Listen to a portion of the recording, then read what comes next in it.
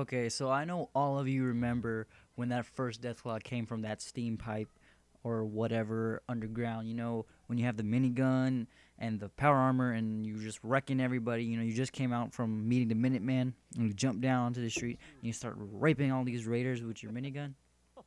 Yeah, I always wanted to know where that thing came from because it never really occurred to me where it did. But if you go down there, you go to a place called Concord Civic Access. And inside is actually not much if you're looking for, you know, like tools or a little bit of caps, some chems, like one or two stim packs, some rataways. There is a little in here.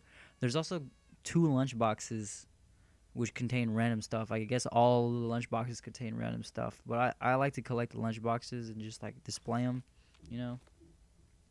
But inside there's actually not that many enemies, probably like a couple rad roaches, right here some mole rats.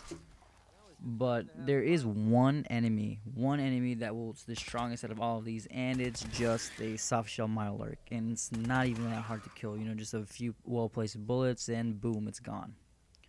But other than that, there are 2 or 3 locked chests. It's just novice chests or whatever, and they just contain like pipe pistols and like some ammo.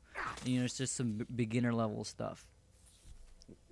And it also contains one magazine, and I was surprised because I did not think I would find a magazine in here, you know, just like very low level stuff. So there's the Monarch, and then there's a raider. It probably killed the raider. And then you go in this little room right here, and on the ground there's gonna be a Taboo Tattoo Bingo. magazine. And I think that the image in the front of the magazine is the image you'll get, like the tattoo you'll get. But we'll go check that out later. And as soon as you exit that room, on top of it, like right on top of that raider, there's gonna be a little ledge. All you have to do is like keep trying, keep jumping. Took me like 2-3 tries, and then there's just like some caps and more chems. And then down here, this is I was really surprised to find this here. It's just a fusion core, like right next to that Vault-Tec lunchbox. It's just a fusion core. So you know, if you ran out of your first fusion core like I did with my power armor, it's really annoying because it's like so slow. You have to walk everywhere, but it's a good place to get a fusion core if you need one. So I'm right here, under the doctor in Diamond City. There's another guy, and for 100 caps, he'll change your face. And so let's check out this tattoo. You press square to go to extras, and the little menu pops up, and then there's all these little categories, and it's gonna be on face tattoos.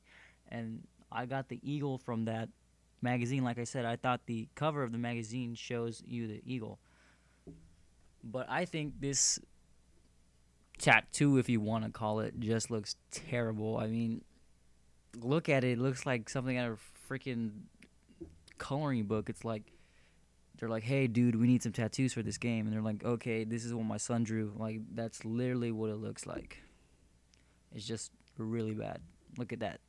It's not even cool. Like, by tattoos I thought he meant, you know, like black ink or like green ink, and it's like make a guy looks like a total badass. But if I saw a guy with that tattoo, I'd be like, what do you got on your neck? That's how I'd be like, because it's terrible.